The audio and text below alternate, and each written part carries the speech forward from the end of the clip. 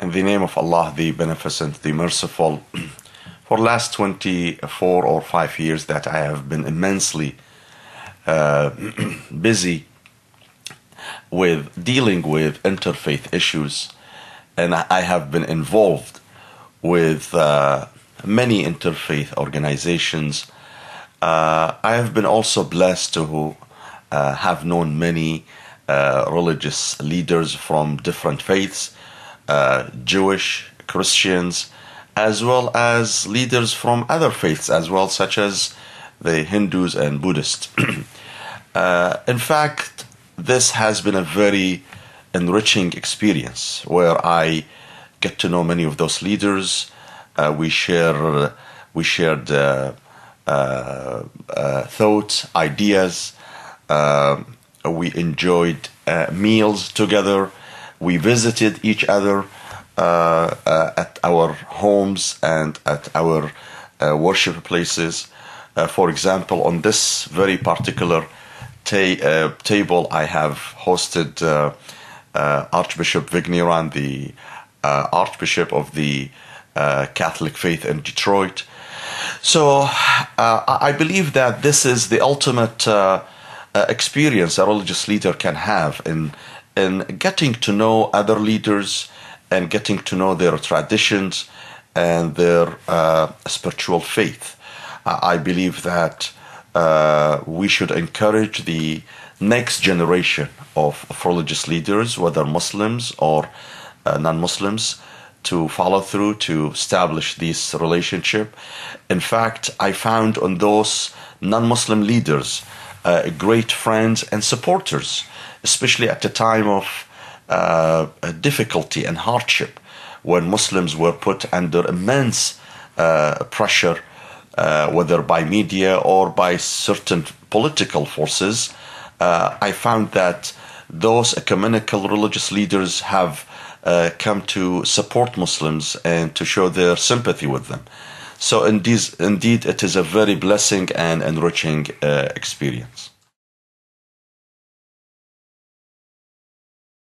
Imam Ali, the successor of the Holy Prophet of Islam, Prophet Muhammad, has a beautiful saying in which he says, "An-nas a'da'u ma jahilu." People are enemy to that which they do not know.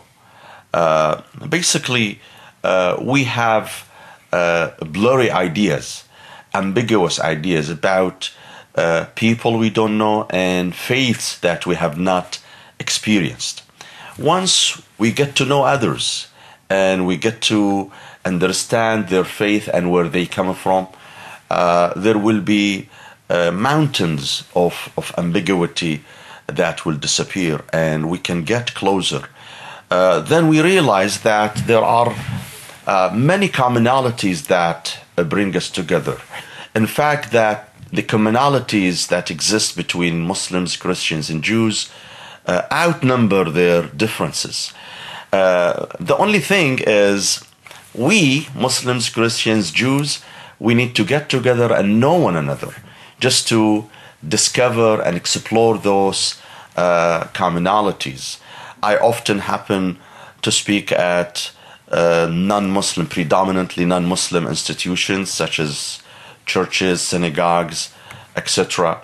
And there is an overwhelming sense that I can feel among people, among the audience, that when I talk about my own faith, I see the parallel and I see that the message I talk about resonates in the mind of other people who would come and tell me that, Imam, what you are talking about, when you are talking about your faith, this reminds us of our own faith. This shows how close we are, how intertwined we are, and how we trace our roots to the same, basically, Abrahamic faith that includes Muslims, Christians, and Jews. And this shows that the faith that we all follow, it stems from one fountain, and that is the divine fountain. We basically worship the same God through different words, religions, and names. But basically, we all worship the same entity. That is what the interfaith helps to do to make you understand how close you can be to your brother in humanity. Again, I go to Imam Ali, peace be upon him, the successor of the Prophet, and I cite a very inspiring statement given by him, in which he says, الناس إما أخ لك في الدين أو نظير لك في الخلق. People are either your brothers in faith or your brothers in humanity. Humanity brings us all together. We all belong, according to the Quran, to one single father and one single mother, to Adam and Eve. And indeed, we are one family. Despite our differences and diversity, we all belong to the same family. One striking lesson that I learned from dealing with leaders of other faiths, that all those three monotheistic religions, Islam, Christianity, and Judaism, they emphasize one very concept, and that is the concept of doing good deed. Wanting good for others, just wanting it for yourself.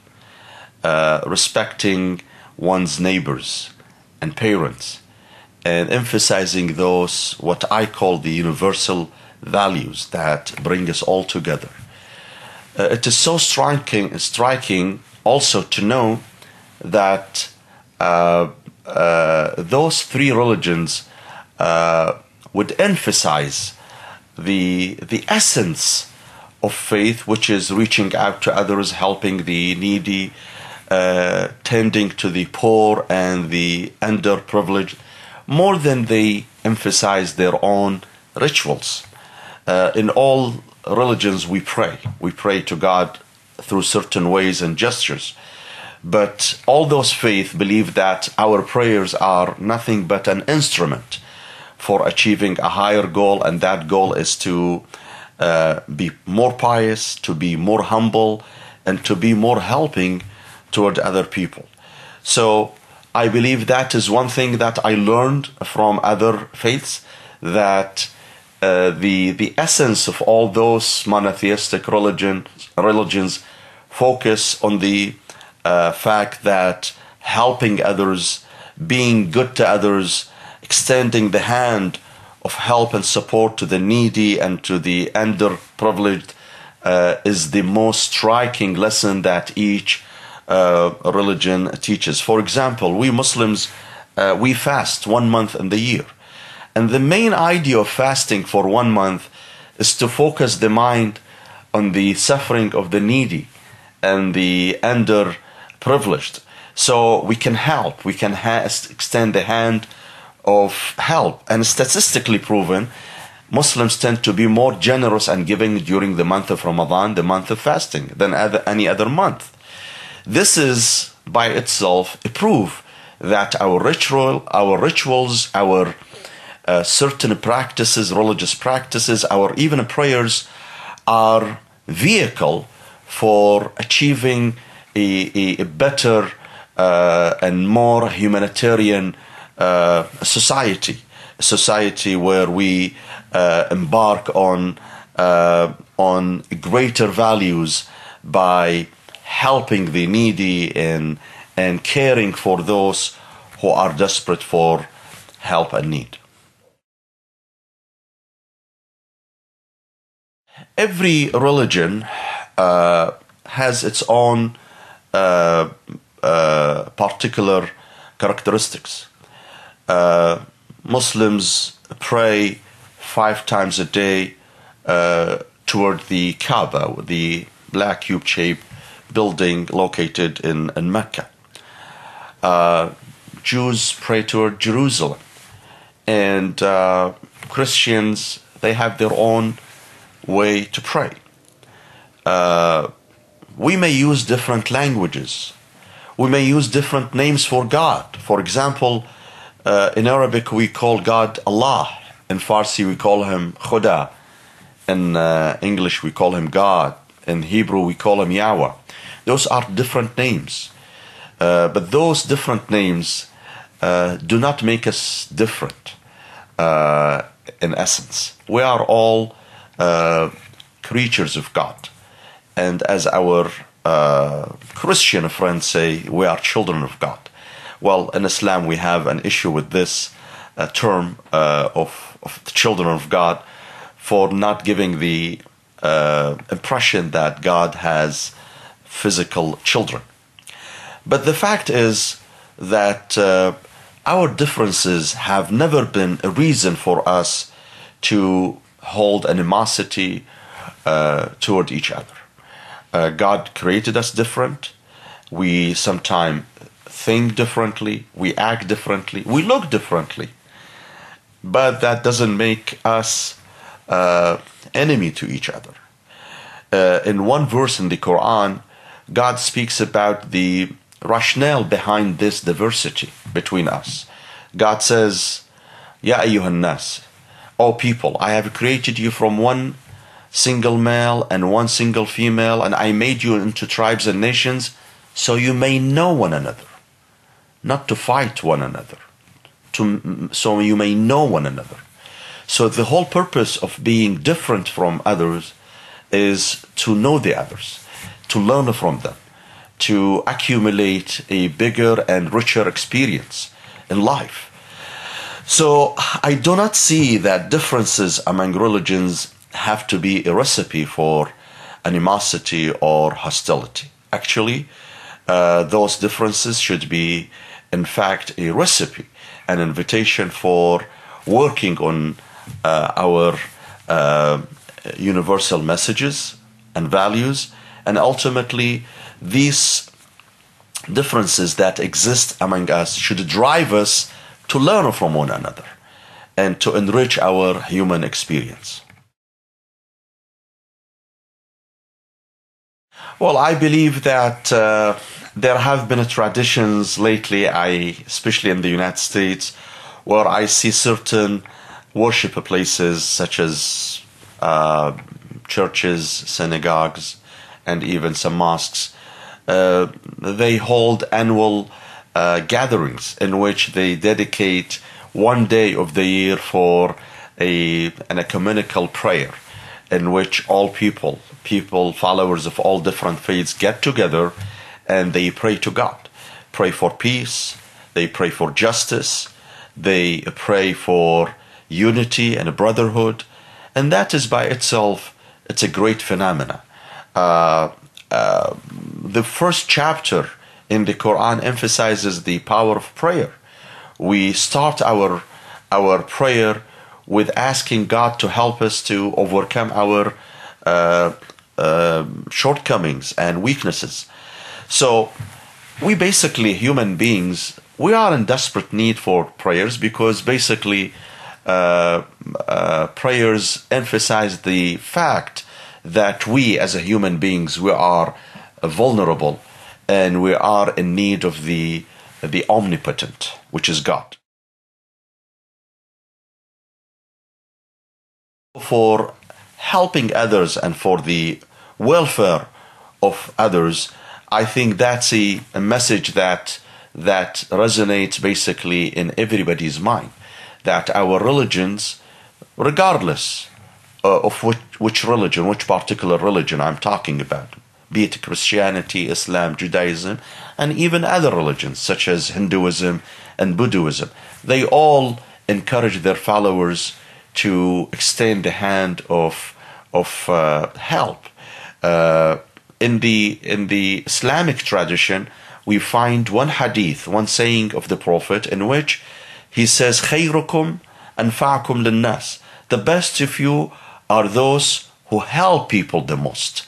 So my religiosity should not be only displayed through how many prayers I do a day, how many times I go to the mosque, rather by how many people I can help every day, how many starving individuals I can feed.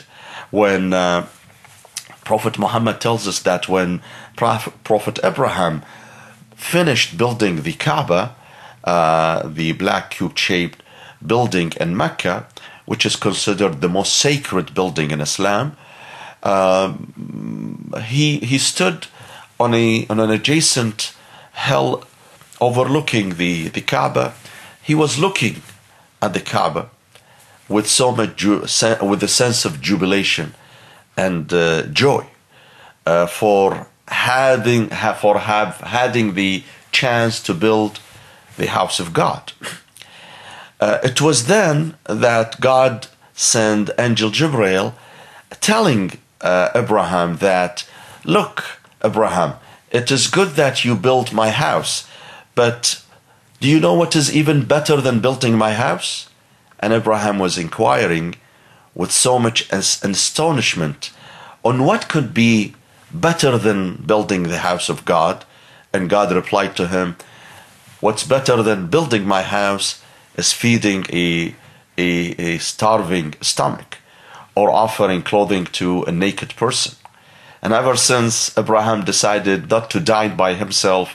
Rather, every time he was about to dine, he would invite strangers to his house and dine with them. It is a tradition that is now pursued by the follower of the Abrahamic faith, Muslims, Christians, Jews, who always pride themselves on hosting strangers and offering food to them as part of their religious practices. So I believe these are some of the lessons we, the followers of those different monotheistic faiths, can emphasize by focusing on a unified goal, and that is to, for example, fight poverty in the world by having cooperation among the followers of the religious faiths. There are at least 2 billion Catholics, 1.6 billion Muslims around the world. Muslims and Catholics alone can form over 50% of the world population. Imagine if 50% of the world population can cooperate, can work together in order to advance a noble cause such as fighting poverty. I think we can achieve a lot.